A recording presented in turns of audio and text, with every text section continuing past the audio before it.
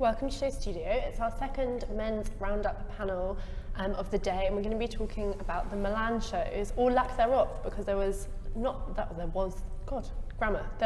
many shows in Milan. There weren't that many. I don't know what happened there. I found my way back in the end. It's an interesting season for men's because so much is changing in terms of how people are showing, and I think the real effect of that was really quite strongly felt in Milan because there were some big hitters missing, Gucci being sort of the most obvious one. And I know, Charlie, you've written some piece in the FT about this idea of men's and women's being shown together, so I'm sure we'll sort of dive into that, as well as looking more generally about the shows that did take place in Milan. But before we kick off our discussions, and given that I've lost the ability to speak, I'll hand over to my panellists to introduce themselves, starting with you, Dino. Hi, I'm Dino Bonacic, and I'm the online editor at Because London. I'm Charlie Porter, I'm a men's fashion critic at the Financial Times. I'm Carlo Brandelli, I'm a designer. Good glasses game on this panel, by the way. Good work, guys. Very nice. Dino's winning. Oh, that's not nice. Thank you. I know Charlie. We'll talk about it half an hour later. Fine. Well, so yeah, I want to go to the point that I made, which is this felt like a slightly odd season in some way in Milan, because the Milan schedule can feel quite repetitive. When you're there, you know exactly what you're going to see at what time of each day, etc., etc. But obviously, this season there was these strange sort of gaps in the schedule, largely because Bottega and Gucci sort of flipping around how they're showing. Charlie, what's your take on men's and women's together? I mean, men's and women's together, it depends on what works for the individual brand, is the overriding thing. So you can't really say anything more than that about it. Like, if it works for a brand to show their men's and women's together, then they should show it together. I mean, I think the Gucci show, which takes place next week, is a really interesting example because they have been showing men's and women's together now for a while, with men's and women's shows, women's in the men's shows and in the pre-collections and all that. And it does work as a unified whole. There can be times, and actually it's not the case in Milan, there weren't any examples of it, but there were in Paris. But there were a couple of examples of shows where brands showed men's and women's together and it really didn't work because the collections have such different temperatures, and when you put menswear with women's wear, and women's wear is very ostentatious and men's is very reserved, then it immediately makes the design ambition of the men's go into the background slightly. Sure. A bit like on an Oscar red carpet where the man goes into the background and the dress goes forward, and not just in terms of the nature of the garments, but also in terms of the way that the designers seem to push themselves, and they seem to push themselves more for the show of women's and spend less time caring about the little details that make menswear so interesting. But that's so completely irrelevant to this conversation. Yeah. But the other interesting thing about this as well, though, is actually in New York, it's really interesting to see how much menswear is a big influence on women's wear in general anyway. Yeah. And some things we'll be talking about these men's shows have actually followed through as trends into women's wear. So I actually think there's a kind of a bit more of a unified design idea happening. It's interesting that you say this idea of what works for every individual brand, because I guess one of the things that I want to sort of push on and establish is, are we going to get to a point where this becomes the norm? So actually it doesn't really matter what matters for the individual brands. Everyone is going to need to sort of work with that system, because we're going to see an end to the sort of January, June men's, the February, September women's. Is it going to be a case where brands are sort of increasingly pushed to show together? I think there's also still a lot of brands that are just menswear, and people are kind of forgetting about that. I think there is the big brands that have both women's and men's lines. Yes, it kind of makes sense, especially for Gucci, but then other brands that don't. I don't see, for example, Louis Vuitton ever showing men's and women's together. Well, they have separate designers. Yeah, exactly. So that's the thing. So I think that's, that's the case. And then also there's always kind of sometimes with men's shows, which was in London as well, you go like a few women's looks that were kind of like a novelty, rather than, they didn't feel as being like, oh, like we do women's wear. They just felt like, oh, let's do something for the girls too, kind of to show it. But I think in terms of Milan, I think even, I think D Squared was the first time that they showed both women's and men's fully this time. And Prada obviously does it and has been doing it for a long time. But Prada is an interesting example because it's kind of what the former example of what Charlie was saying, which is brands that have shown together for a while, which is kind of what Gucci did before, but then still would have a men's show at the men's. But I think, Gucci's different from Prada in the fact that I counted the pre-fall looks, the images they released, and there was the exact same number of men's as women's. Like, to them, there's equality. Whereas with Prada, there's women's in the men's show, but when it gets to the Prada show in Milan next week, there's never new men's looks in the women's show. So there's no equality in Prada. It just is they use the men's show as an example, as an excuse to show their pre-collection. Yeah, it's just a catwalk. So it's a bit Burberry, similar to what Burberry did before, no? I'm not sure because I haven't been to a Burberry show. No, but now it's but now before it was unified as a but before they did the same thing where it was kind of like during the men's they showed a couple of women's looks, and then they repeated those men's looks at the women's shows later. So it's kind of I mean, I think what you say is completely correct about the fact that many of the houses have separate design teams, or many of the houses don't want to design menswear or don't want to design women's wear. But there's another really, really so boring, banal point, which is that there's a whole kind of town, city of like people that travel around to these shows that aren't seen, which is the buyers.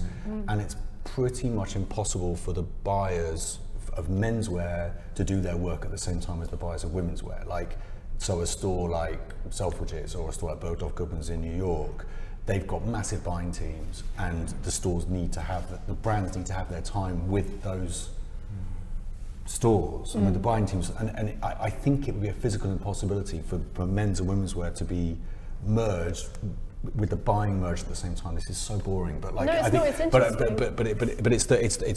it's why fashion is such a kind of weird, slow-moving ship in some ways, because there's all this other admin and infrastructure that goes on behind the scenes of all these shows that we talk about here. Then it's interesting you mentioned the buyers, because that's something that I always feel when at the shows, is, and you talk to them as kind of like this secret team of people, and I think that's a really good way of putting it, because you can spend your whole fashion week with buyers around you without really ever seeing them at the shows, because they're at the showrooms and they're going to the appointments, and it kind of raises the point even more that these shows often become sort of advertising or marketing exercises where, well, no, I don't think it's vanity, because there is a purpose to them, but it's more of a consumer-facing purpose than it is an industry. I do think there is still the case that a show focuses the mind of the designers and pushes them to make creative acts or do creative acts, whereas if they were just designing a collection that then went off and came back and was in the showroom, it wouldn't have the same kind of sense of completion and being pushed to the limit. But the thing with the buyers is they're all actually happy for there to be more shows than ever, because they are now in a situation where their online customer and their in-store customer as well wants more often. So the buyers actually don't really care if they're buying during menswear, women's wear, buying a capsule collection 2 months later. They don't care. They can flog it. So actually they're happy if there were more shows all year round. It's more a case for us journalists as to whether we want to spend our entire lives at fashion shows, which I don't. So that's why I don't do women's wear. And it's also like, what do you cover as well? Because like I do men's and women's, but then there becomes that thing of all these big pre-shows and even, you know, covering those and writing about those, which were once a kind of hidden commercial collection. And it's like the quantity of stuff that you're expected to, you feel even more like a sort of a publicist rather than a critic, because it's just this endless amount of shows and new collections. I think the thing with pre-collections, they certainly assume that pre-collections get a nice review. I think that's the weird, weird reality of pre-collections, that it's the catwalk shows, the seasonal catwalk shows that are reviewed with a harsh eye, and pre-collections for some reason are just described. Don't you think that's changing now? Because I think so many people... No. I mean, it actually isn't. I mean, the things, I don't write about them because they don't exist in menswear, but if you look on, and they would, you know, if you look on Vogue but Runway, I think it's just that they're starting to do... That's the thing. I think what you were saying about, okay, when you're just showing something in a showroom, it doesn't push you or something far enough, and that's what they're changing now, I think, in a way, because they're starting to show all the pre-collections and they're becoming a spectacle. There's about to be the thing where everyone's a studio and everyone shows couture, they're doing couture, but I mean the brands that show their pre-collections as well as a catwalk collection, they expect their pre-collection to be reviewed. You never read a review of a pre that's like, this was shit. Like, it's always just... and it's always like the whole context of it, they're doing, you know, like pieces that are going to sell. But you review it in a different way, I guess, because as you say, it's not seen as a creative proposition, it's seen as something that's going to sell. But then the sweet irony of that is that tends to be sort of the bulk of a shop's buy. Would be anyway, this is kind of irrelevant because we talk about menswear here in this panel. And there isn't pre-collection in menswear. It's good to hear three journalists talking about it. What's your take? You're saying unnaturally quiet, Carlo. Thanks, Lou. Just because you always tell me off. I don't tell you off. How dare you? You're like your mum now. I think what is interesting, there's a comment you said earlier, Lou. You said that the brands, you feel more like a publicist. And I think the brands do see the media as publicists. I was just trying to think back of when I first saw my first show, and people don't know this about me, but I was a fashion consultant for some Japanese companies way back when I was trying to fund my first Project Squire. And I go to see a lot of shows, and it was very clear in those days, and I'm talking about 1988, 89, and then have Block A would be buyers, and Block B would be press, or Block A would be press and Block B would be buyers. And all the buyers would be on one side and all the press would be on the other side. And the days before celebrities used to come to fashion shows. Can you believe such a thing ever happened? And it was very, very clear. Buyers were there, press were here, and you'd see the shows. And it was still obviously business driven by the bigger shows that you'd see. And I would see Armani shows. I worked for this company called Mitsui who owned Burberry and built Burberry over there. And I designed for Burberry Black label when it first started. And Mitsui also co-owned the license for Versace and Jules Sander and Valentino. There were lots of brands. So you'd see a lot of shows, and it was very, very clear who was doing what. And I was trying to think back as you were talking about, dissecting the pre-collections and more collections and business-driven. There really wasn't at that time a collection for the showroom and the buyers and a collection for the show, because it was much clearer what everybody was doing. Whereas now, it's pretty defined. There is the show, which is supposed to entertain, right? You still look for entertainment, I guess, as critics from a show, or not? Well, a lot of critics get very holier. You don't look for entertainment. It depends. Yeah. Some people get quite holier than now and are like, I just look at the clothes. Yeah, but then you go to see Tommy's show. Yeah, you're actually quite good for that. But a lot of people that say that, and then they'll write loads about like how fabulous the music was or something. Yeah, well, that's okay. I think it's very holistic now, isn't it? You go to see the whole thing. And the last 10 years, I've seen designers present a very holistic view of design, the collection, their interiors. It's all in the presentation of the show. And this last year, as a designer for menswear, I think it's been fantastic. It's been like an explosion that I saw in the 70s as a young child. So much different colours, so many different ideas. People have gone absolutely everywhere. They've referenced a lot of art, architecture, everything is in there, popular culture. So super exciting.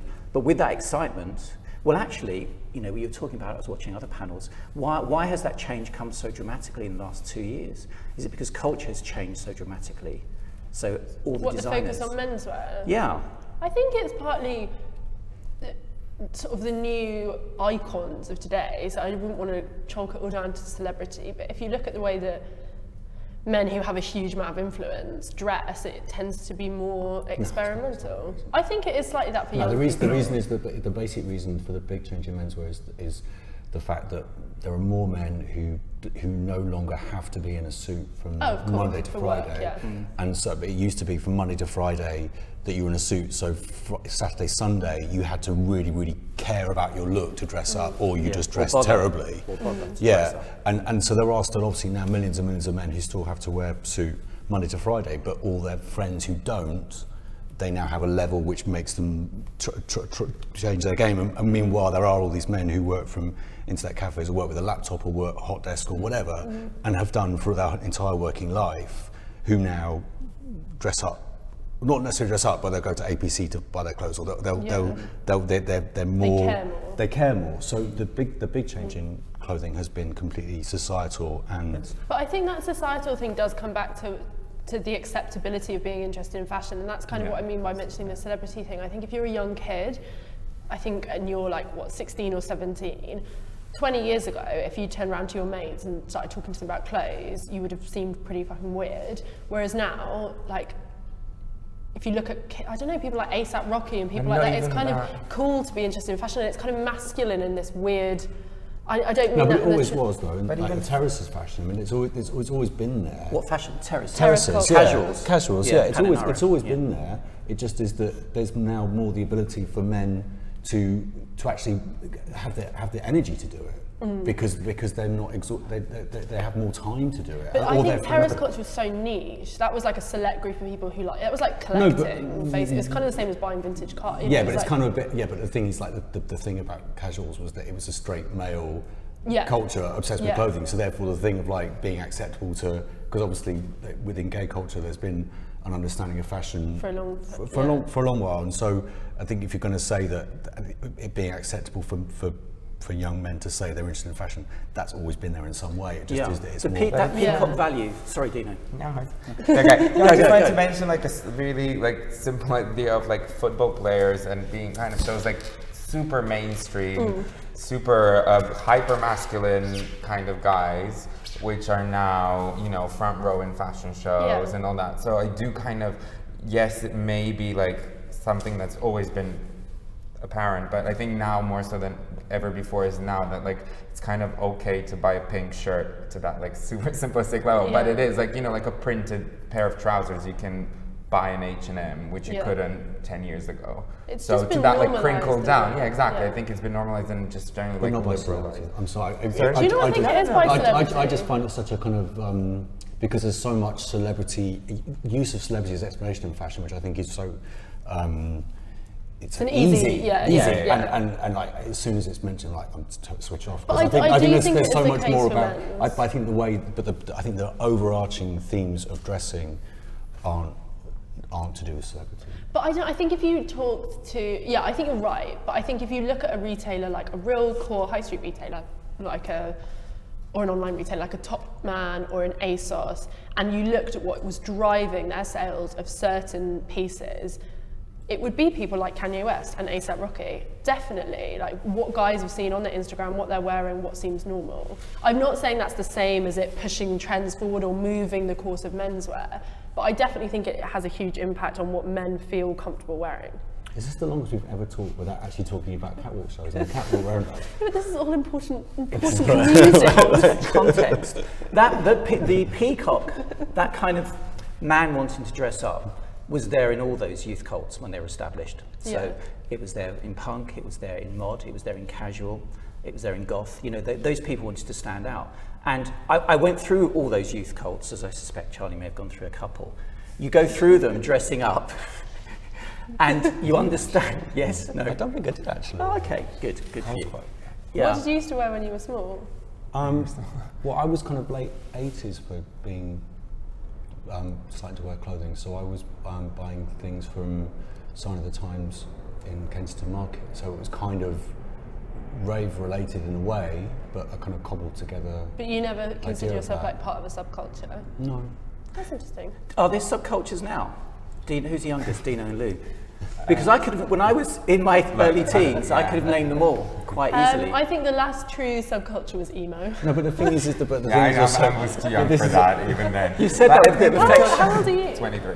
Oh my gosh! But I think you're talking about these peacocks, but then like if you look at the shows in Milan in generally, there were like a lack of them in a way. Oh my god, no, I think peacocking is back enormously. Yeah, it is. Are there any subcultures now, Dino? Sorry.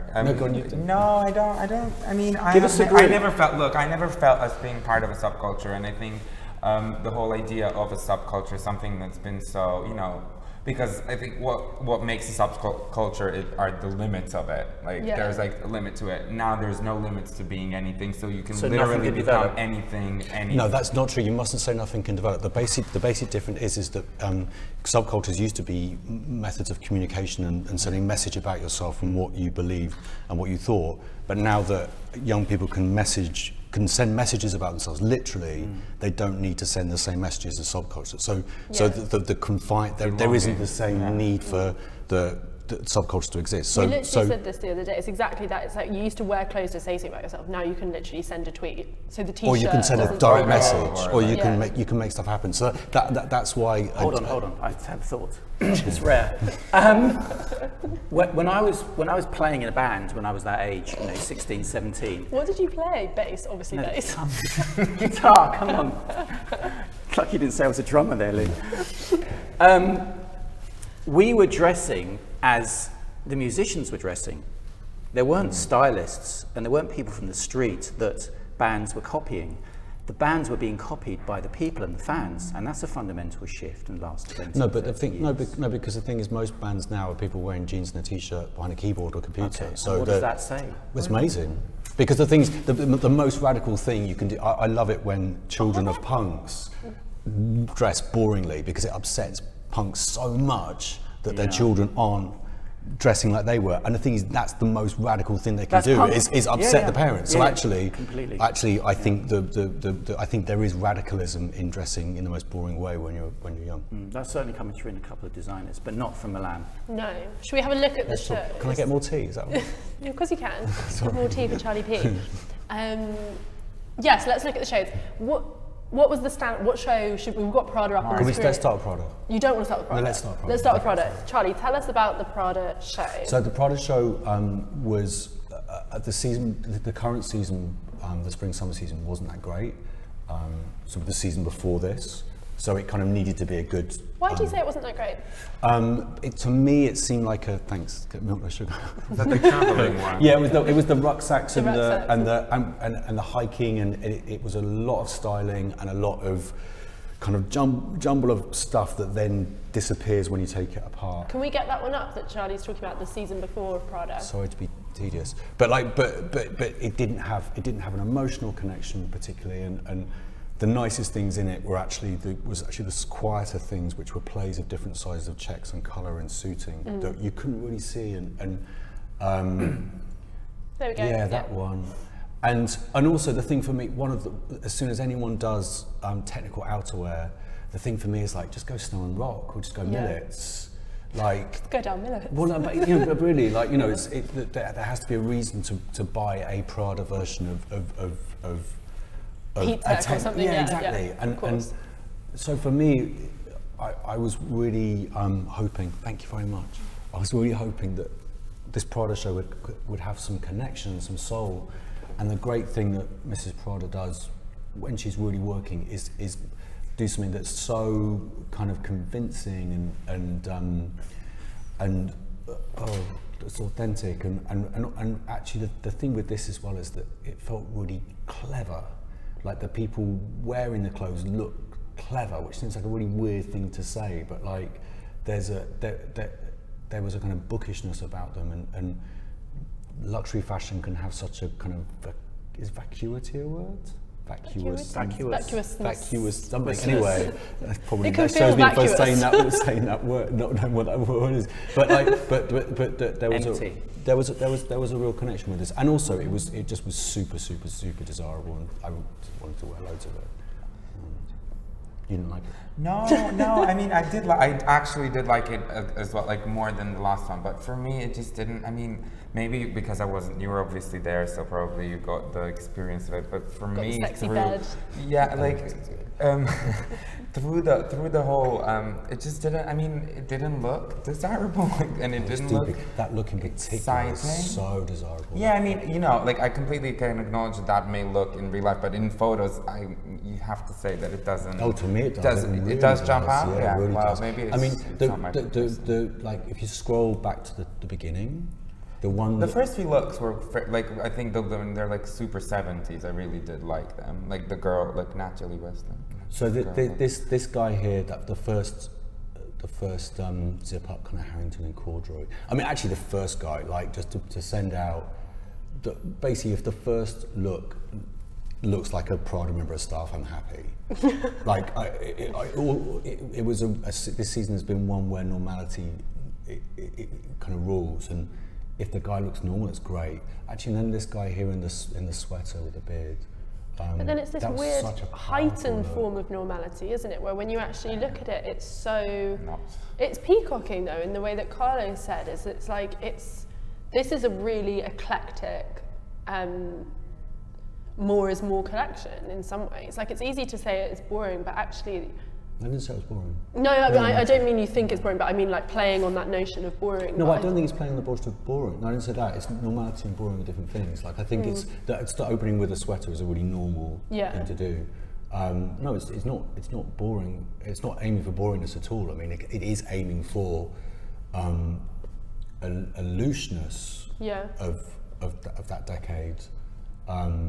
And the kind of attitude that comes with that. I guess what I find interesting, and I couldn't quite reconcile for myself this season, is the interplay between exactly what you're saying, which is this interest in sort of normality and the everyday and familiarity, but then also this flip side where you saw designers kind of trying to do something that felt sort of political and urgent and in some ways slightly sort of irreverent, and I couldn't quite square those two. Well, the dividing line is whether it's a fashion brand or a luxury brand. That's the clear dividing line. If it's a fashion brand, then they have an ability to say a more political message because they aren't part of a conglomerate that has shareholders all around the world and has difficulty saying a political message. Whereas if you're a luxury brand, by the very nature, they can't be overtly political. And also by the nature of luxury is a passive form of fashion. It's not, it's not fashion. It's very different. So politics and luxury. But do you really think you can still separate luxury and fashion? Oh my God, they've never been the same thing. They're always separate. But I don't think they are anymore. No, of course they are. But then what would you call Kim Jones, Louis Vuitton? What would you call Craig Green? What would you call Rick Owens? What would you call... That's fashion, but what would you exactly. call... But what would you call Kim Jones, Louis Fashion Vuitton? and luxury can overlap. They're Venn diagrams. They can overlap, and at times in this century, it's been like they've been the same thing. Yeah. But they always are separate. Always. They're definitely not the same thing. Fashion and luxury overlap, and quite often are very much covering each other like this. But you cannot say that fashion and luxury are the same thing. I wouldn't say they're constantly the same thing, but I wonder, I don't know if a consumer, I don't know, I think it's really hard when you look at something like Heide Ackermann and what he's doing, if you look at something like, Kim at Vuitton. No, but therefore, because the two can coexist, of course they can coexist. So where don't they coexist? But by the do you think Prada is just luxury then? No, because the two can coexist. That's what I'm saying. Venn diagram. No, I know, I get it. I'm just talking cool. The two exist. But basically, the basic point is politics is a really clear example. Yeah. Politics, if you're a fashion brand, you can make an overt political statement because you're fashion. And fashion is reactive and about pace and it doesn't care about... But do you think a consumer differentiates between buying fashion or buying luxury? Do you know what? I think most people don't understand that there's a difference. And a lot of designers make the fatal mistake of not realising there's a difference, and that's why their shows are so bad. Whereas actually luxury brands should be going for luxury first with some fashion in it, and fashion brands should be doing fashion and not pretending to be luxury. So who gets that right? I think Prada get it right. I think Kim gets it really right. I mean, the people I just said, I think Rick gets it really right by being fashion.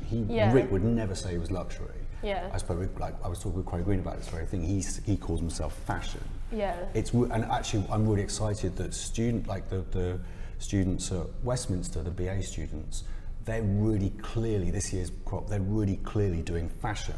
The worst thing is when you see a graduate collection and it's got fur in it and it's attempting to do cocktail, and it's like, you can't do that. You're not a luxury brand. You've not like you should be doing fashion. You're a fashion student. Do you know what I mean? Like, people can change the idea of luxury, then you're kind of limiting them. I mean, I'm not limiting anyone. They can do both. But like the thing is that you have to. I'm just saying the two absolutely are separate. Yeah, no, but I mean, I think I've seen, like you're talking about like the idea of a student doing foreign stuff. There's like, I've seen a preview of the new London College of Fashion collections, and there's a guy in there, an Italian guy. I think his name is Lorenzo Bussi, or I'm not sure. You just picked a really Italian name. No, I think his name is Lorenzo Pasta.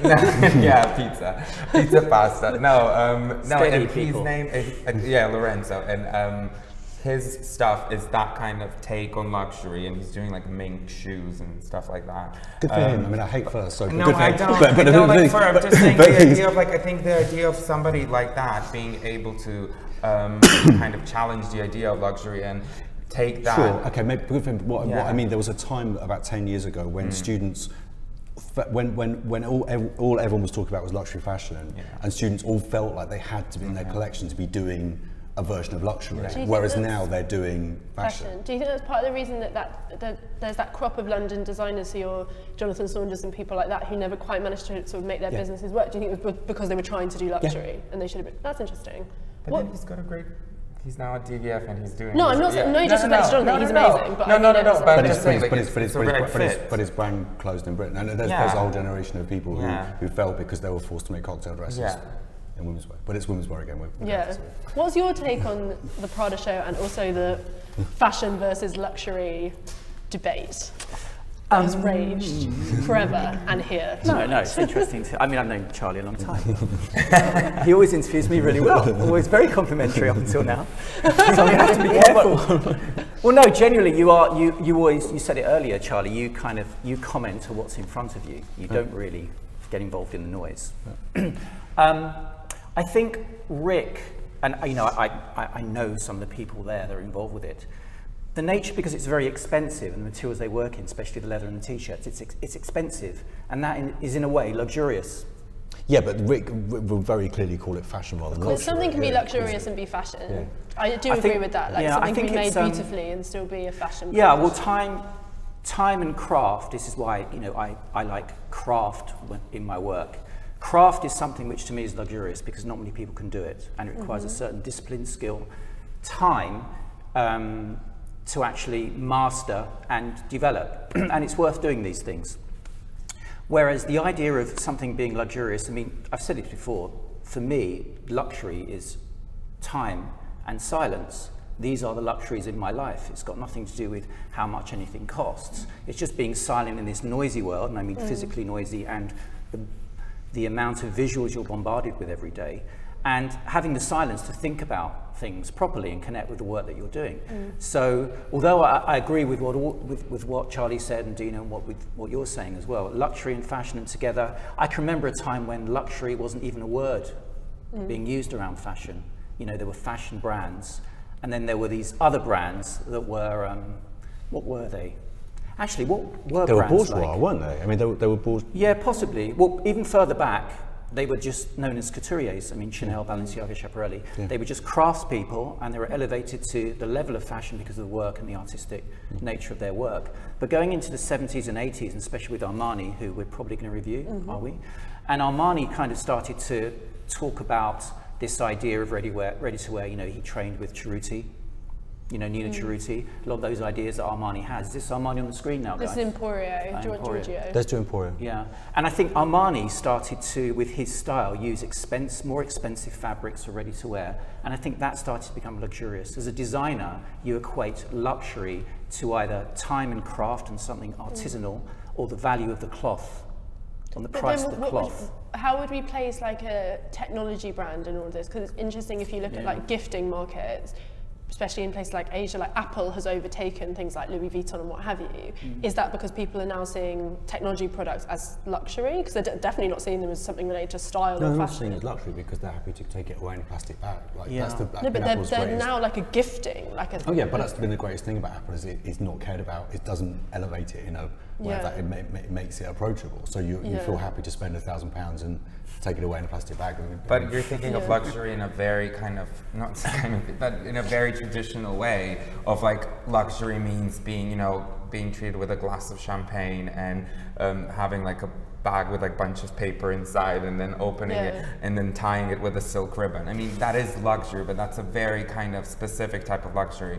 People today, like, I mean, they don't care about what bag they get it in, like they care about it getting in instantly. That's a luxury today, getting in like a supreme, you know, like product that's released, they want it now, and that's what their luxury is. Yeah, so luxury is speed. Yeah, exactly, luxury, speed, luxury is like, you know, something limited edition stuff as well. They don't care about how it's going to be shown, whether it's going, it's the same like people queuing for an iPhone. I mention this all the time, but it's interesting that speaking to some of the people in the couture studios who are saying that the younger clients who are buying the couture don't even want to come in and do the fittings. Like they find that time consuming and annoying. So for them, they want this idea of luxury, which is something bespoke to them, but they don't equate that process of having something tailored to you, to your body, as being luxury. Can we talk about the shows? So let's talk about, can we just zip back to Prada really quickly, because Carlo, I want to know what you think of the Prada show, because it's quite you, those tones. Yeah, it's very Italian. I mean, she's from parts of the world that I know well, and why Charlie said something that, you know, I picked up on, and I also saw. There is much more of a feel of intelligence to what she does, and I think when you layer things with texture and particular colour palettes, because these aren't, I would imagine that these aren't regular colours that they've just picked out of collections. You know, she was famous for having an enormous colour studio where they just design all the fabric as well as all the collections as well. I don't know if she still does that, do you know? I don't know. Yeah, she had an enormous studio. I nearly worked for them once. And there were it was just colours of fabric. They designed every single fabric, and they chose every single colour. And the colours here are very, very specific. Some of those rusts and browns and I thought they felt like quite quintessentially Prada colours. Because I think she's associated herself to this sort of palette, which is very warming.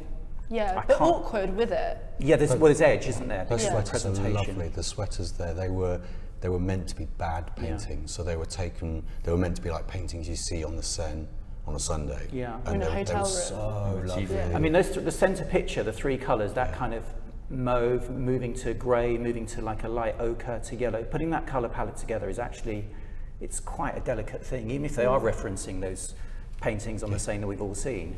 You know, putting those yarns together, and it's quite textured. Is that mohair? Is that mohair and alpaca? Yeah, I can't remember. It has a real movement to it. Making those colours work together, make them delicate, because they look very, very delicate as well. But there is something quite learned about the palette. So learned is quite a good word for this collection, because the mixture of the colours and the textures and the fabric, it feels crafty. You know, there's got that sense of touched by hand and blah blah blah. I thought these women's looks were awful, and I thought it was the time when the show kind of went off, and this was actually a time when when men's and women's didn't work together, the rest of the looks worked so well together. This part, it was actually the look before, but with the kind of floral on it, and suddenly the women's. One with florals. I can't remember, but like it was a yeah, that one. Yeah. That one in the middle, Charlie. Especially, yeah. And it was purple. And the one in the middle. Yeah. It was a real case where the women's suddenly goes off somewhere else, and the men's doesn't follow, and suddenly it's like, oh, women's has to be decorative suddenly, and it's like, oh, how does men's respond to that? Oh, it doesn't respond. Oh, okay, we sit there like this and not respond. It's interesting about the flow of the show and what you were talking about earlier, menswear, you know, men's debating whether to show with women, women debating whether to show with men, and the flow of the show and how it went. Obviously, those are three women's looks that they had to just put into a menswear show to show them, but they understand that afterwards, forever, it will be the still image that will be captured with no sound, no context, no dialogue. I'm often very aware of the fact how lucky I am to have lived through this era of fashion shows. They will at some point change and disappear, and there is this weird art.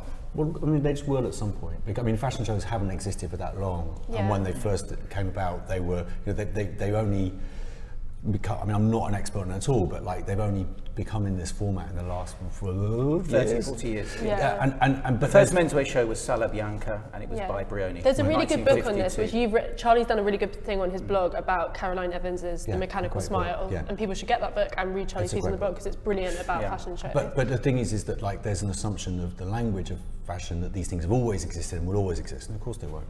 But the thing is, I'm lucky to have lived in an era where I've seen true masters of this art of. And it's such a weird art, because it's just putting clothes in a certain order to create an emotive effect and a language through the way they're shown, and it's been a real privilege to see shows like that. So that's what I mean when I talk about the order of it. Yeah, there's cultural intelligence as well. We are now in a position in 2017 where we can look at how those textures, colours, feelings, moods, semiotics have all been put together and understand that it's kind of relevant for now. If you take that out completely out of context and put it in 1980s for a designer, which I'll mention now, which I think's maybe been a bit forgotten about, when Jean-Paul Gaultier kind of took over the fashion arena for such a long period. I don't know if you saw any of those shows, Charlie. Was I only saw later ones. Oh, okay. And you know, you remember how big Gaultier was, and the well, he was the original enfant terrible, wasn't he, before McQueen? And he would put a whole mass of things together from street culture, different ideas. It all just was thrown together, but it worked because there was a sentiment at the time that understood the context of which he was working. But I find it interesting how things can look so timely. Like when I was, it was when I was in Paris, not in Milan. I'm conscious to go back to the Milan shows shortly. But one of my friends collects old magazines, and he got French glamour from the 90s, which is when Karim Rockfeld was there and styling it. And some of the pages literally look like they could be from today. Like totally, it was a lot of the stuff that was kind of minimal, undone, kind of that Jamie Hawksworth, Harley Weir aesthetic.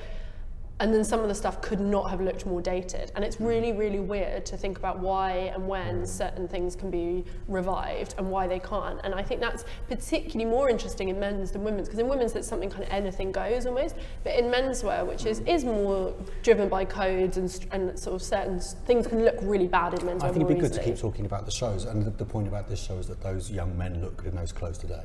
And so backstage afterwards, they were hanging about in the clothes, because I think they were being photographed.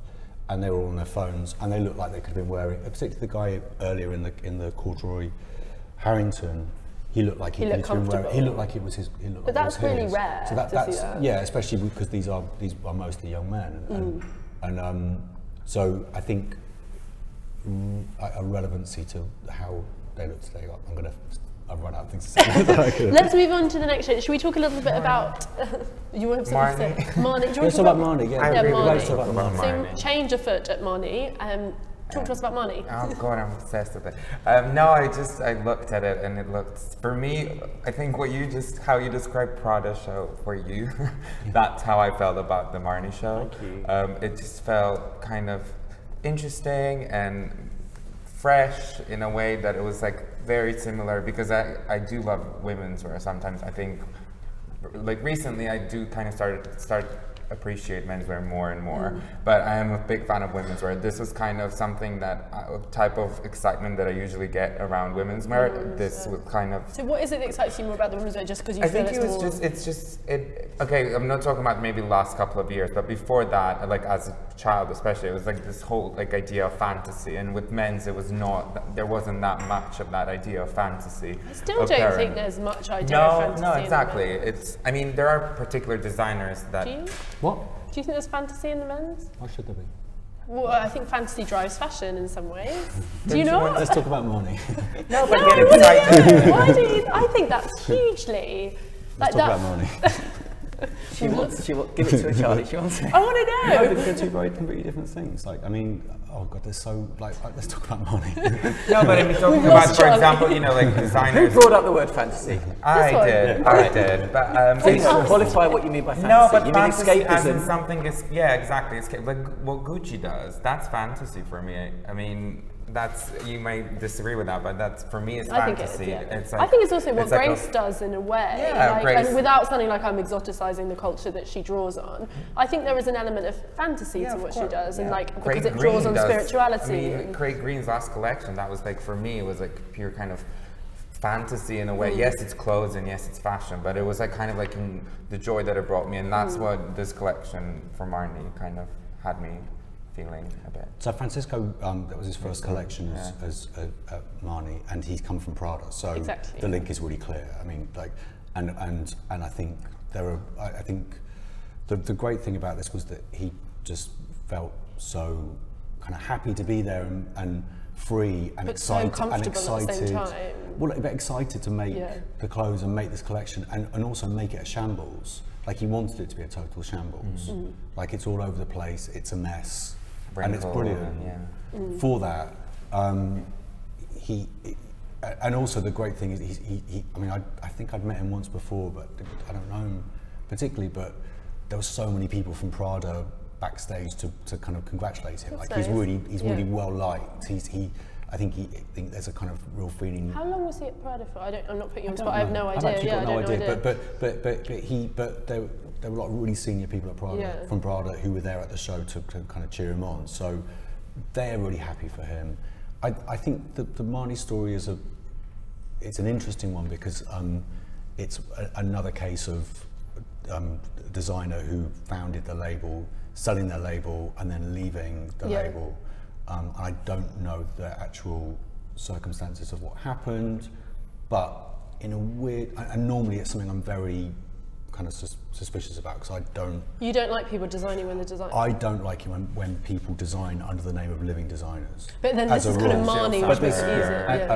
Exactly. But this is different in the sense that it's a brand called Marnie, and it does feel different in a way. And actually, for me, what he's doing is actually more related to what Marnie used to be, because I've not been interested in Marnie for quite a while, and suddenly this had a naivety and joyfulness and a weirdness. I think Marnie got oppressively intellectual for a while. No, it got oppressively bland. But I think it was under this guise of like, we're smart, this is clever. Celine kind of. No, I do think, I think definitely with the women. It's like, it was one of those brands where... I've not looked at the women's for so long, but the men's was just bland. Yeah. And the thing with this is it's back to that kind of boxing, charmy, sexless, like the lack of sex is super important with it. Like it's completely clothing to not kind of accentuate or elevate or anything.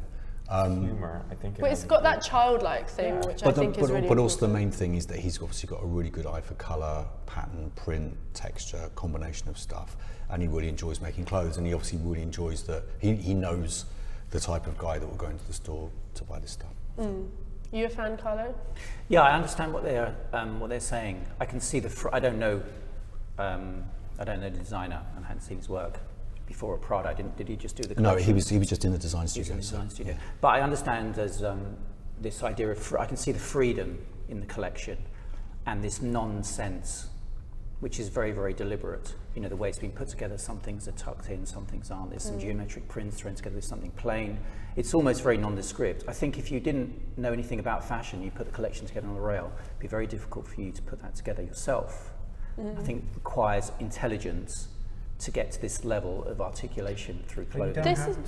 This is kind of what I mean about that new peacocking thing that I was talking about, where it's not that traditional kind of bravado three-piece suit, look how sexy I am, like, you know, waistcoat as penis extension type peacocking. It's more of a different kind of that, where it's about showing off and really enjoying using your clothing to enhance your sort of personality and in some ways your masculinity, but in a way that, as Charlie says, it's kind of sexist and it's naive. It's kind of that Gucci thing where it's about maximalism and you wanting to be the center of attention, but kind of just for the clothes you're wearing, not for any of the, you know, when someone wears a three-piece suit and like a pocket square and an umbrella, they want to be the center of attention, but kind of for being like a man. Or for all the wrong reasons. Yeah, exactly. But I mean, I think I agree with you to a way, because I love dressing that way or seeing other people dress that way.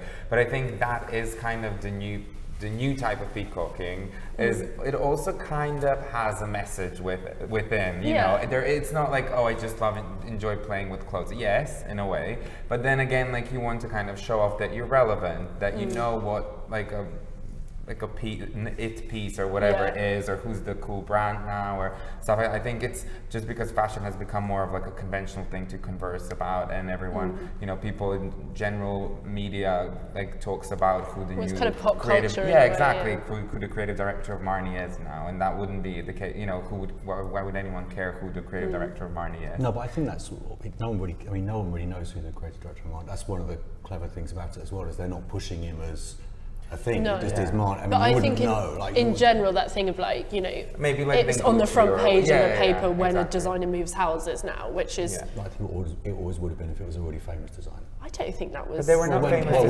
When the Queen and Galliano and everything went, I mean, 20 years ago it was. Yeah, I guess so.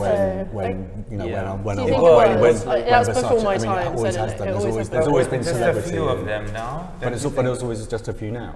Do you think? Okay. I do think there's more of a spotlight on the touring and. Yeah, but in terms of like, if you were to ask like someone who doesn't have any interest in fashion, who do they know about? Do they know who Raf Simons is? I'm sure that actually most would probably not know. Anyway, but the thing about Marnie, the great thing is also this was all about cut of clothing as well. These were great cuts, so it was great design. So like, he's also got confidence with what he's doing with his cut. With his cuts. With the colours. Should we segue onto Fendi, which I also thought was had a nice spotlight this season? Maybe, perhaps because of some of the absent shows on the schedule, it kind of put a focus on it. And Fendi have been doing interesting stuff, and I think was kind of emerged as a bit of a star from this season. I don't know, do you agree with that? Actually, it's a bit of a shame that I'm here to talk about, because I actually preferred the couple of seasons before. For me, this was a little bit too much novelty in the use of language. A lot of novelty, yeah. The thing with Fendi is that Fendi menswear has been irrelevant for most of the time I've been writing about menswear, and they've not really known what to do with it. I think it's always been a kind of a business over there for them.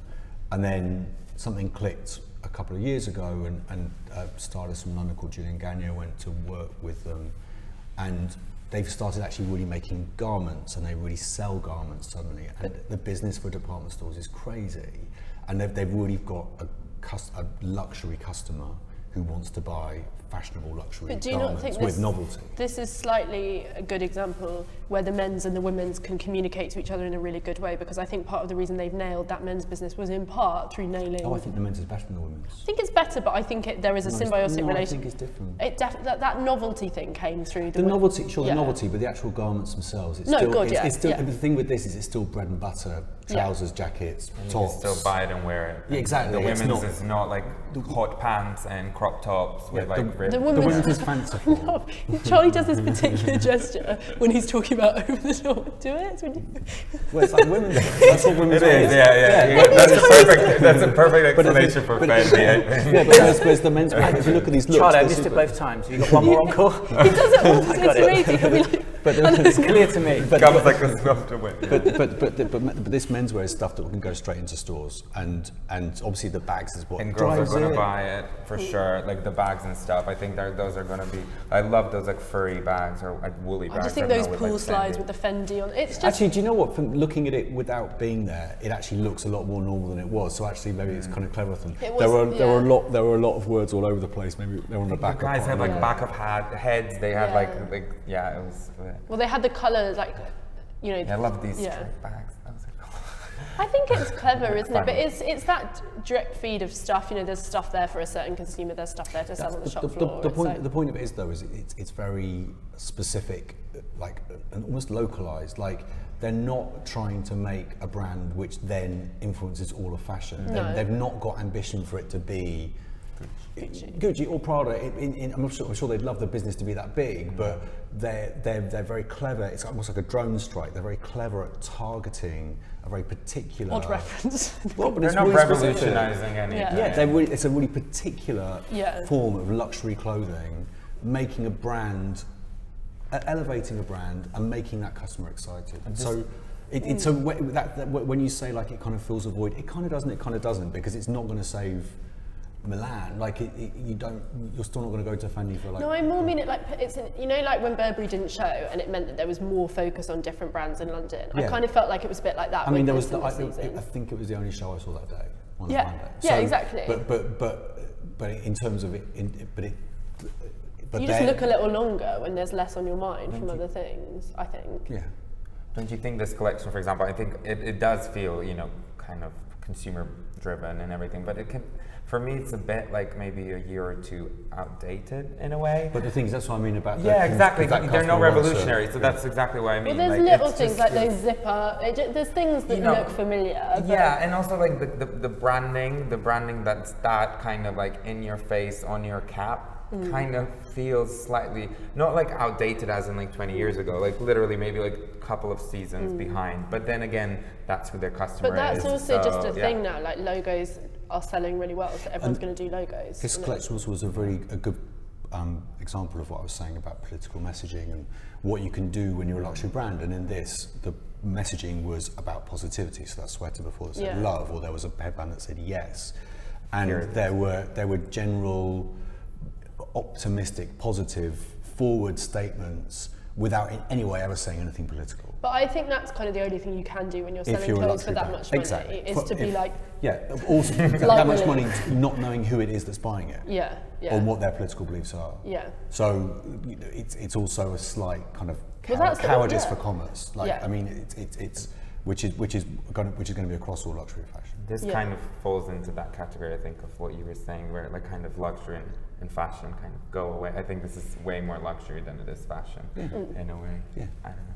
Yeah. Let's talk about the Dolce & Gabbana show, which I'm sure you all deeply enjoyed.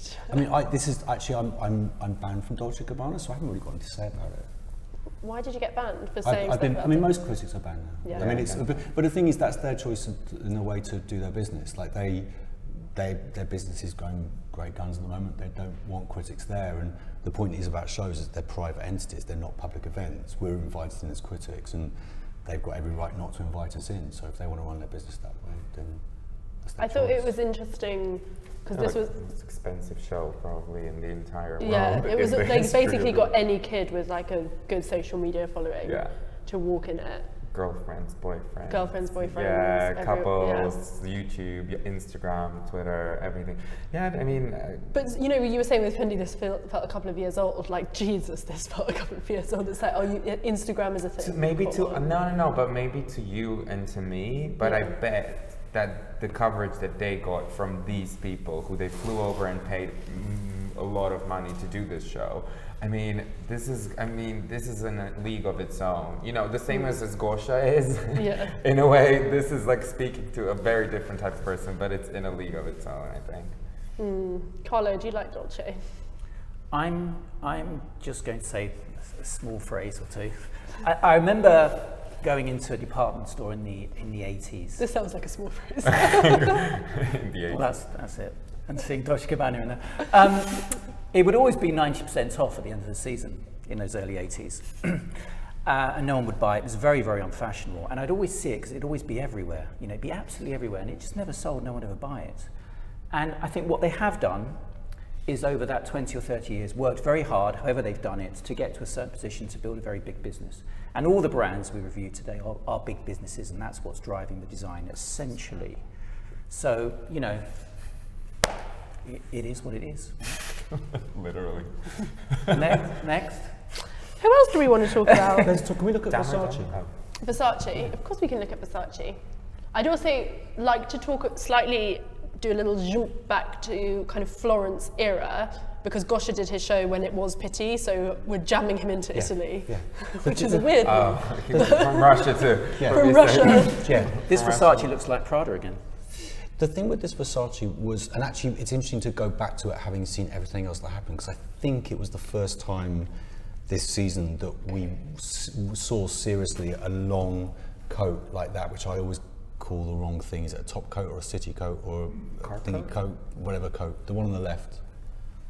Tell me what I should call it. You can just call it a long coat. Well, long tailored coat. Yeah, if it's above the knee, it's a coat. And if it's below the knee, touching the ankle, it's a long coat. But basically, from this point on, and at the time, it seemed like, oh, what are they doing? Because they were the first ones to do it. Whereas actually, as the season went on, it's like, oh, we did see that at Versace. And also, they were also one of the few luxury brands to really engage in tailoring.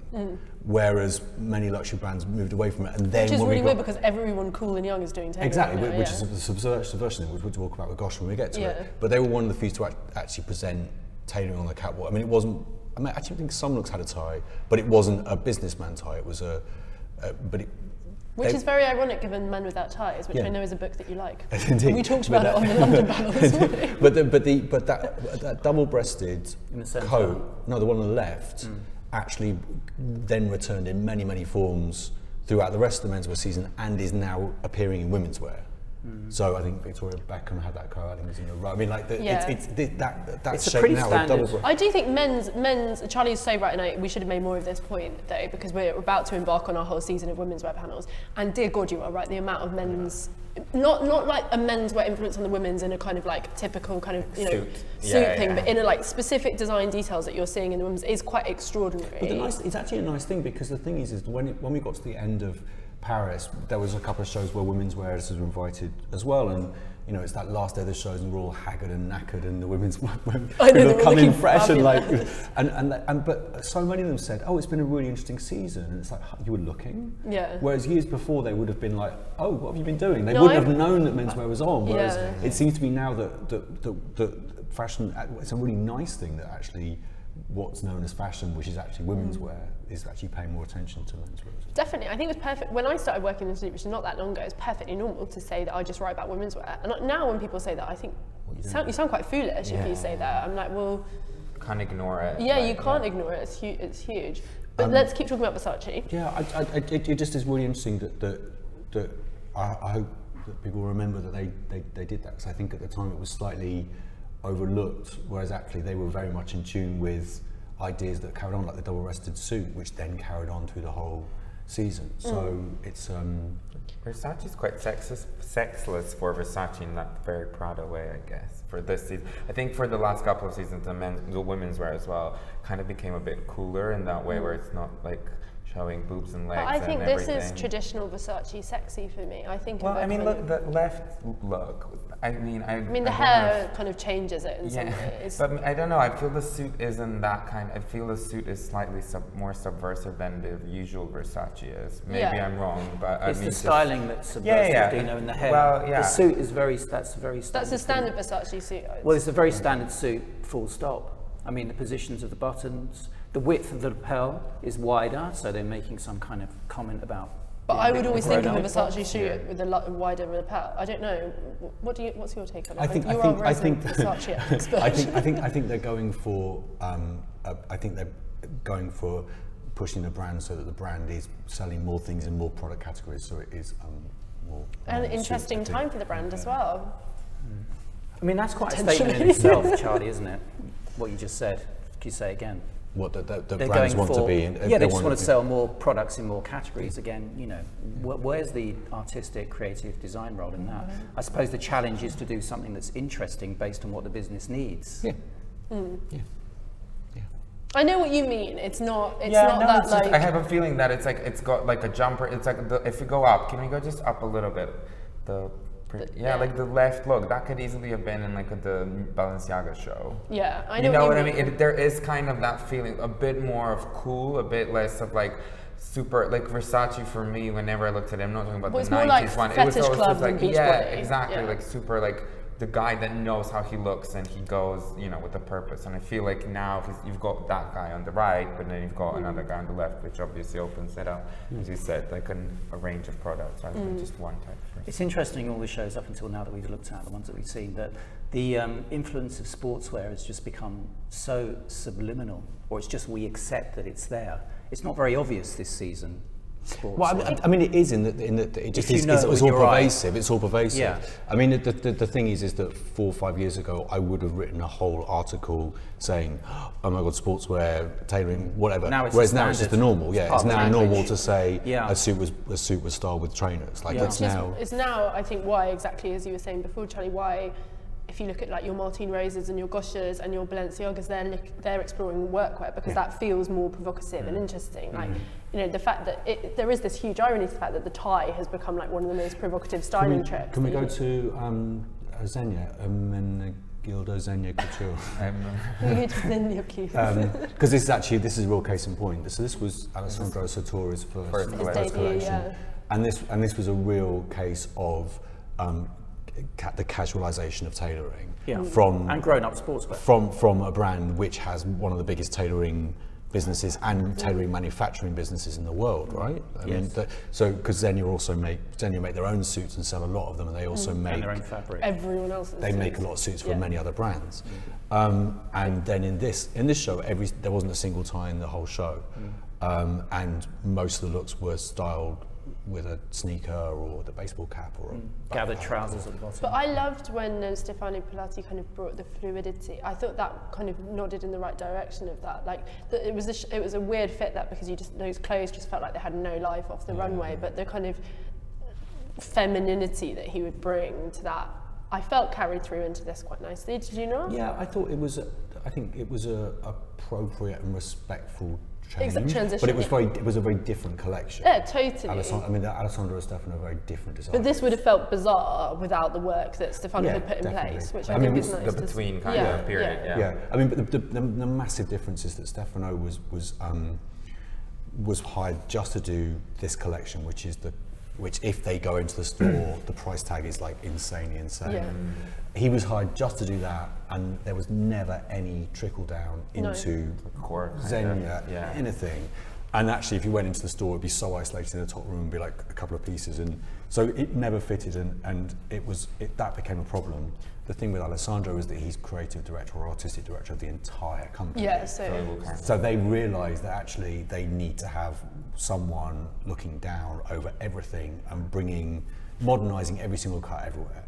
And the thing is that Alessandro's worked, because Xenia is still a family-run business, and he worked there 10 years ago, so he knows them really well. So that's why this one feels a little bit more smooth, because he has the kind of whole Well, just the knowledge vision. of it all. Yeah. I mean, this show wasn't in any way perfect for me at all, but there were many things about it that were nice. But also, it's another one where it actually looks really great in pictures as well. Yeah, Really, I think it's Sometimes there's if you can't you might not, but like that guy there on the left with the suit with the white. Actually, both sides, if you look, that's a tab fastening the jacket. It's not button across, and it's there so that in case you want your jacket to be a little bit wider. I don't think any man's ever said, I want to hold my jacket a little bit wider. Like it's a tab that it's a tab that connects it across. So there's some design details which is like, you don't need to do them. Like, it's enough for it to be nice. Were you there, Charlie? Yeah. What was on the floor?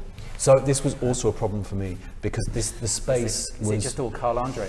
No, the space is called, what's it called? The hangar back. I can't remember. It's an art space on the outskirts of Milan. Oh, where they have the Anselm Kiefer. Exactly, and this is an Anselm Kiefer space. So this is among you can see them in the back. Kiefer. It's called like it's like I'm not going to translate it. It's like the 6 pillars. Yeah, and it's the most extraordinary work, which I have only now seen twice with fashion shows around it, and the first one was a D-squared one. Now I love Anselm Kiefer, and imagine. I wrote in the FT at the end of my review. I wrote, "Does Anselm Kiefer know this is happening?"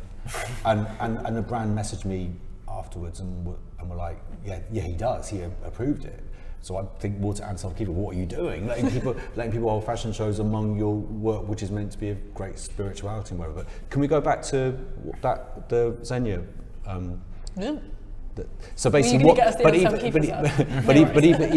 then, so they didn't just do the show in the space. They then, for some reason, put these kind of chevrons of metal, like they were kind of folds of metal to mark out the catwalk. But kind of did, but didn't, and they went all the way into the end of the venue.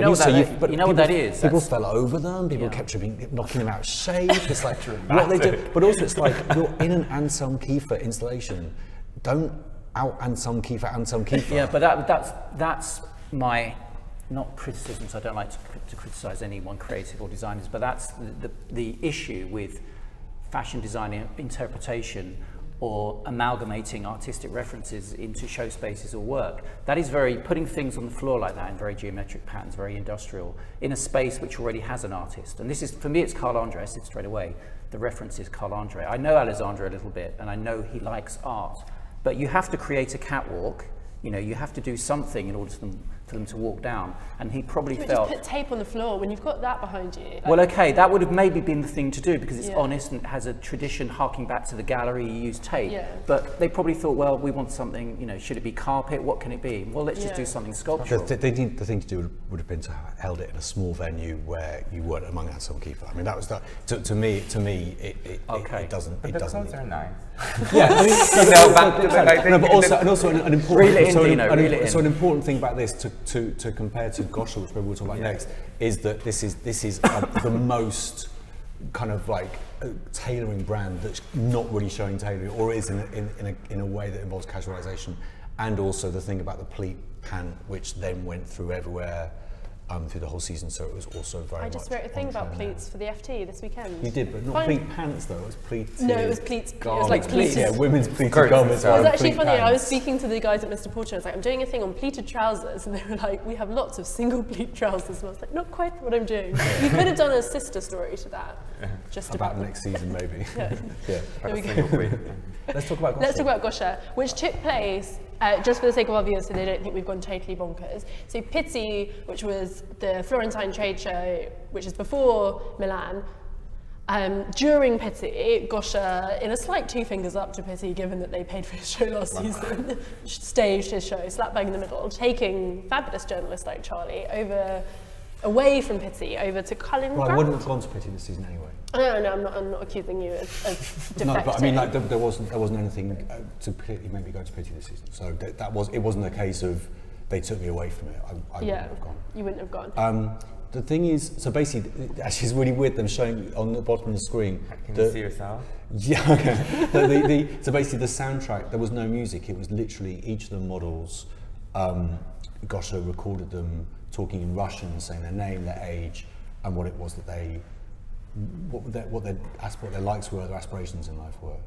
And Gosha God, really... he's got my life. I was a swimmer for 7 years and I also like rock climbing. Wow, maybe he was inspired by you, but I don't even know. But the thing is, Gosha, with the show, Gosha really wanted to make it into some sort of a reality and a real idea of the man that he is, evolving with his brand. It was, I don't know if it's the first time, but he didn't work with a stylist this time. He's previously worked with Lotte. Lotte Volkova. But he just worked on his own, and the point seemed to be that these were young men who would wear his clothes, wearing his clothes, and then also evolving the wardrobe into ideas of tailoring. I have a question for you. You wear a lot of Gosha, Yeah. and you are a young man in many ways, I'm but not, not 43. You're 43. How do you feel as an older man wearing Gosha, and what is the impetus to wear it when in some ways it seems so much about ideas of youth? I'm interested in that. Is it like a kind of like living the clothes, vicariously thing? No, because I like the clothes and I like track pants, so I wear them. I mean, hopefully I don't wear it to look like a teenager. No, I don't. I wear it because I find it interesting in terms of design, and I also, I mean, yeah, I don't know. I always find that interesting when a brand is like I always kind of wondered it about older men who wore Saint Laurent. I guess it's a similar thing because you also like Saint Laurent. That's different because the thing, I mean, what Eddie did was very cleverly recognise that there are garments that men would remember or recognise from their youth and want to still wear with the change in the way men wear clothing. But they'd have the money to buy them. And when they have the money to buy them, yeah, absolutely. So that's one of the things Eddie did very cleverly. I mean, maybe there is some about delayed adolescence. Maybe there is something about, but I just like wearing his clothes. I just think there is an interesting thing on that. Like we've done, like I'm really interested in fashion's relationship with youth. Like we did a girly series on SHOWstudio, and I did that Mad About the Boy exhibition. I think there's something really interesting that when it gets beyond an aesthetic thing to something that is driving people purchasing certain clothes. And what is it? Is it in any way to do with that, like that spirit that invites someone in? I don't think it always is, but I think for certain. I mean, there's like I think there's a difference between you who know, you write about Gosha, you have that experience of Gosha, so that's part of why you buy. I mean, yes, it's the design, but you have, I mean, there isn't that, like, it's not like something that's hyper designed. So I would say that it's also maybe the story behind it, because you're interested in it. Of course it is, because if you just like track pants, you'd buy an Adidas Yeah, exactly, pair. Nike pair. That's actually not true. The thing with Gosha's track pants is they're actually really interestingly cut. Like I've got a Gosha track pant compared to a Juicy track pant, or compared to a... I'd love to see you in a Juicy track pant. Well, I really wouldn't, but like, or even like a sportswear track pant. I mean, he cuts them very differently. He actually cuts them as a tailoring thing. There are some the shows where he has them done high. That's because they're cut to be worn that way. There is design in them, and also the thing is that Gosha's been doing this a long time, and I've been buying Gosha's clothes before I knew Gosha's. I think there's like what you said. These are the guys that he showed are the guys that would wear his clothes. Yeah. I completely disagree. Those guys would wear those clothes, but not Gosha's clothes. Those guys would go to like to a second-hand shop in the North Caucasus and buy those clothes. I actually used to think like that, but then when he showed up Pitsy, he did a casting call for the show, just like on his Instagram, to kids that wanted to walk in it. From Florence or in Florence? No, for the show in Florence. He did a casting call. But the guys were the just from anywhere. He just put it out on his Instagram, and I was speaking to one of the girls from Comme des Garçons, and Com, for the sake of obvious, like finance Gosha in some ways and help him produce his clothes. And they got something like 1,000 emails in the space of sort of 5 minutes. Her email. Of course, but they don't. But they worship him and they love his, and they save up. And, it's crazy. And the models that were in that show, they were literally, they after the show, they would go up to him going, "Can I have your photo? Can I have your photo?" And he was like, "Why? I've been with you for 3 days. Why are you asking me now?" It's like, we were too scared before. Like they had to wait till after. Yeah, but that's true. There is a 16-year-old family. I do agree with you. They dress like that anyway. Yeah, exactly. That's my whole point. Is I think why they want to wear it, because they see themselves in it. They don't. It's not. I don't know. It's not a new proposition. Yeah, exactly. I have a slight problem with it because it is kind of the whole. I don't know, like putting a label. It's that. Do you see it as exoticizing something? Exactly. The same thing. I feel with sometimes about vêtements. And the similar thing that I feel about Gosha, even though it does feel more genuine, more kind of actually, you know, real, I have a problem with it being like, I see these guys around where I'm from, and then I take what they're doing, you know, elevate it a little bit, and then put like a giant price tag on it. I mean, the thing is, but that's what's happening, Dino. Oh yeah, completely. I acknowledge that's happening, but I don't like... No, but it's good because this happens every 10, 15, 20 years. As I was watching it, and how many seasons has he done, Charlie? He's actually done a lot. He started in 2008. He was a fashionista. Okay. Yeah. As I was watching it, it's kind of... I think he's been in the spotlight for maybe, like, as in a significant spotlight for maybe 3 years. Yeah. You can understand that he's real. He's obviously very modest as well. And the way that, you know, he styles the collection is very modest too. And he obviously has technique, you know, which you've spoken about. He understands how to cut something. So everything he's doing is very real and it's very modest. He's a little bit further away from your generation, Dino, but your generation understands that you can do this, maybe have one piece or just buy it all yourself and style it yourself. And you're feeling now, ironically, how I sometimes feel when I see other people's collections and I think, well, we were doing that that's how we were dressing 20, 25 years ago. We would take these various elements and do it ourselves. Saint Laurent, Hedy got a lot of stick. We did a panel one time where I was very for what he was doing, but a lot of people saying, no, he's just copying vintage clothing. But there is a skill if you do that retrospectively, but there also is a skill in taking the spirit of the times. And this is the spirit of the times at this moment. To people that are this side of Europe, looking at this sort of stark, shall we call it a stark minimal sensibility that he's presenting, this is very kind of now. This sort of speaks of, it's uplifting, but if you look at it and look at the expressions of the models and the way the captions come up in the text, it's actually a little bit depressing, nonchalantly depressing. It's nonchalant is the best word for it. Yeah, well, if you're in fashion, but if you're not in fashion and you're looking at it, there is a depressive feel to the way that the world just has become. But he represents that perfectly. I mean, I think it's super smart. I think it's that issue of ownership, though, which is constantly an issue in fashion, of like, you know, designers get so called out for copying other designers. Well, they don't so much anymore, but they used to. And it used to be such an insult to say this looks like that, whereas now it's almost a compliment. And this idea of taking something that you live through or a culture and selling it back to people has become sort of normal. It's the designer as curator. I think that the point about this is actually talking to what you were saying before about fantasy, is that what a lot of fashion does that isn't luxury is as a mirror. It's a mirror of reality. So what Vetements do is a mirror of reality. What they're doing is representing what they see. What did you think about their stereotype show? I thought it was amazing, but I wasn't there, so I can't talk about it. I only talk about things I saw. Okay. So, but the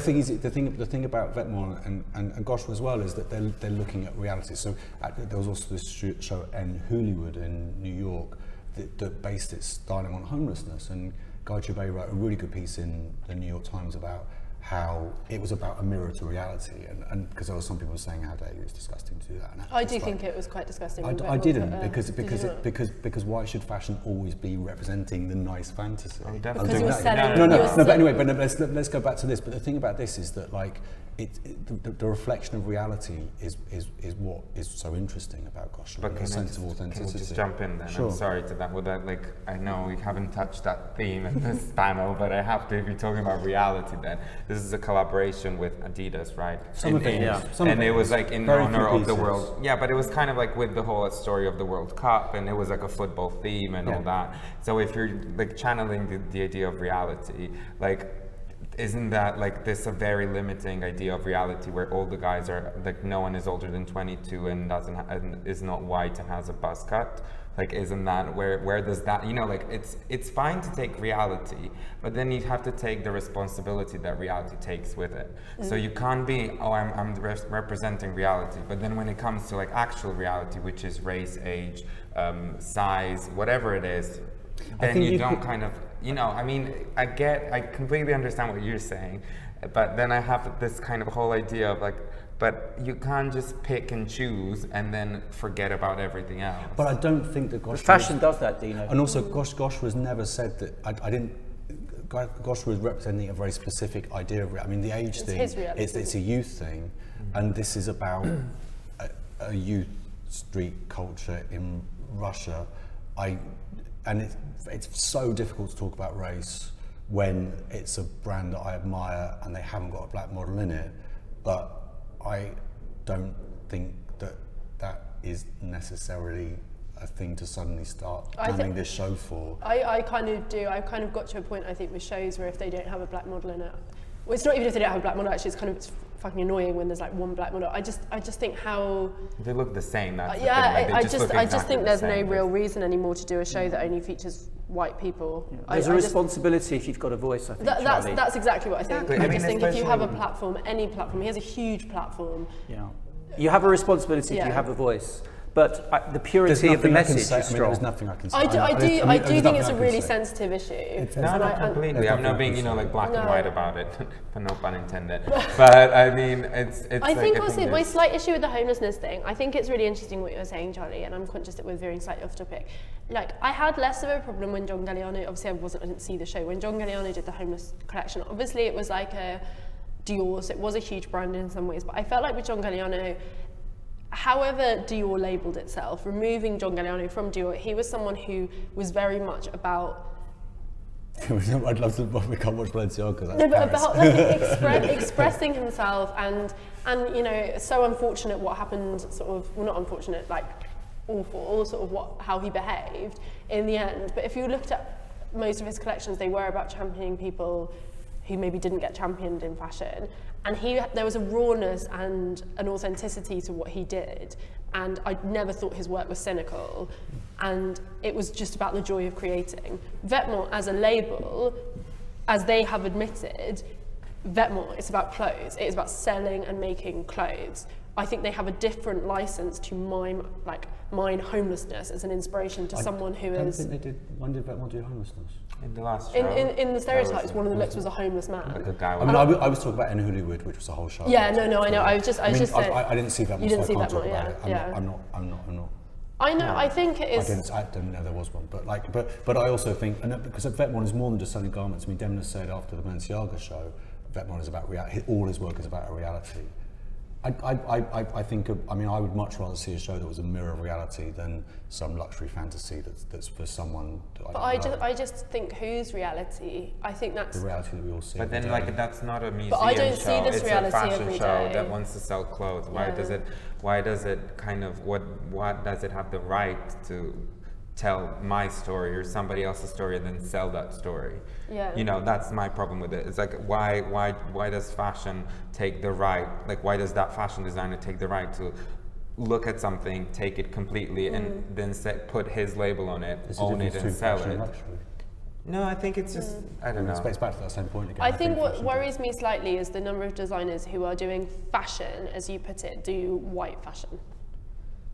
You know. I mean, this. I completely disagree. I think there was so much more. I hate the word diversity because I think it. Yeah, I know what you mean. But I think. I don't know. It just worries me slightly. I know it's an issue that is very dear to me. And I talk about it a lot, so I probably sound like a bit of a broken record. But like, I thought the Junior show was kind of foul, like to do something like that, but on all white models, just how like brain dead in terms of like understanding of the platform you have and how society is shaped. And like, I love Junior Watanabe. I think he's an incredible designer, but like you know, I don't know. And I kind of think it with some of these shows, like Gosha is such a sympathetic, amazing, interesting person. I don't get why he does this. It bothers me because I think he's amazing and I hugely respect him. I just think there's that weird thing when it is a shame when something that is being sort of discussed as like the avant-garde and the new actually looks less progressive than the Prada show or the Fendi show. You mean less progressive in ideas or visually? No, more progressive in terms of ideas, less progressive in terms of the people who are featured. Because, you know? yeah, I mean, it's an interesting word. The interesting words you used there for me, Lua, the avant-garde. I mean, Charlie, who are there political designers now? Can there be such a thing? We weren't talking about London, but if we were here a few hours ago, then everyone is showed in London, but we're not talking about London. Okay, I know. London is very particular. I mean, this is interesting. London is very, very particular because as a country and as a society, we've always been very kind and liberal and accepting. You know, I can't think of another place in the world that's been like England for the last, or London particularly, last 20, 30 years. Can you? Which I do think is slightly not a danger, but I feel bad slightly for someone like Gosha, where the reality he grew up in is very different to the reality. I'm not from London. No, but also Gosha would actually say to you, he'd feel bad for you growing up in your reality. God, the thing with Gosha is that he actually loves Russia, and he loves. Of course. I mean, no, God, I don't mean I feel bad for him because he grew up in Russia. I mean, I feel bad that people who grew up in a melting pot such as London are like, presume he's sort of somehow racist because he doesn't. Like, if I did a collection, it would reflect my reality, which is growing up. Like, I grew up in Luton, well, like between Bedford and Luton, which is majority Asian population, like somewhere like Bedford and Luton. So my reality is very different to someone who grows up in an area which is still majority white people, which is kind of quite similar to, I think, I moved to London 2.5 years ago, and until then, I was for 21 years. All of my life, I was like living in Croatia and Zagreb, which is like, I don't know the exact percentage, but 99% white. Maybe 95, but and I don't think if I you know write about stuff, if I go and style, I don't know, for example, a shoot, and then I get to cast people, I'm going to look at, you know, different things. I'm not just going to be like, oh, I want to tell my story, whatever my story is.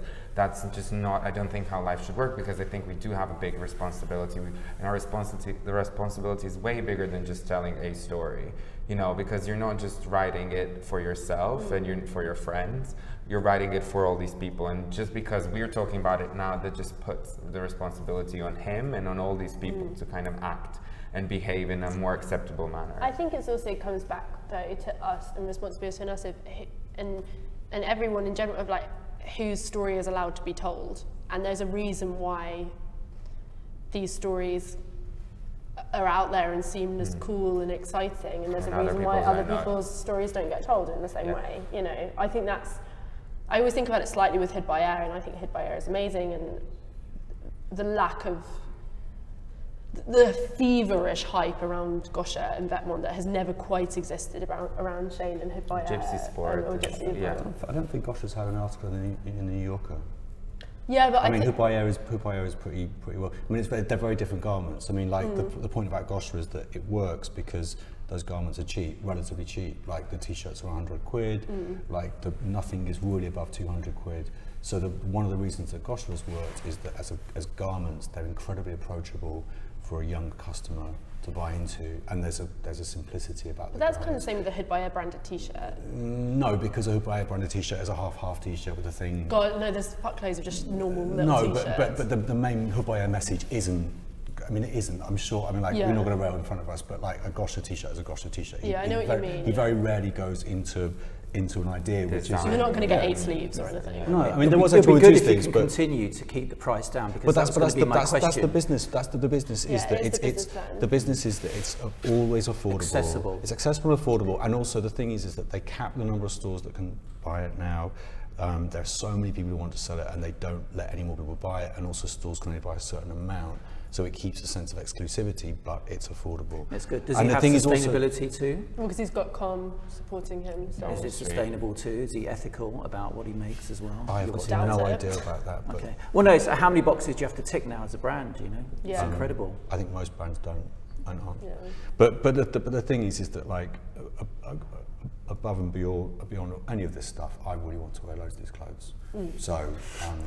But I say that really proudly. Give it bias. I say that really proudly as well. Like, there's so many things that I can say about everything you've said, and I'm not going to say them because I can't even work out how to say them. But, no. I mean, of course, it's important to be proud. I also think we, as a panel of 4 white people, it's kind of like. Oh, of course. I mean, it's like, but I mean, I don't want to seem like it's like I'm talking like bad about like what you, because you think that you want to wear that. That's not something negative. It's just that I see it in a different way, and I don't want to wear it. I do think it's amazing clothing, and I find it really charming and actually invigorating seeing the passion of those kids who want to buy it, because how fucking rare is it to be at a show where like, just like where there are kids like screaming and so excited. I think that's amazing. Dolce Gabbana show. Oh yes.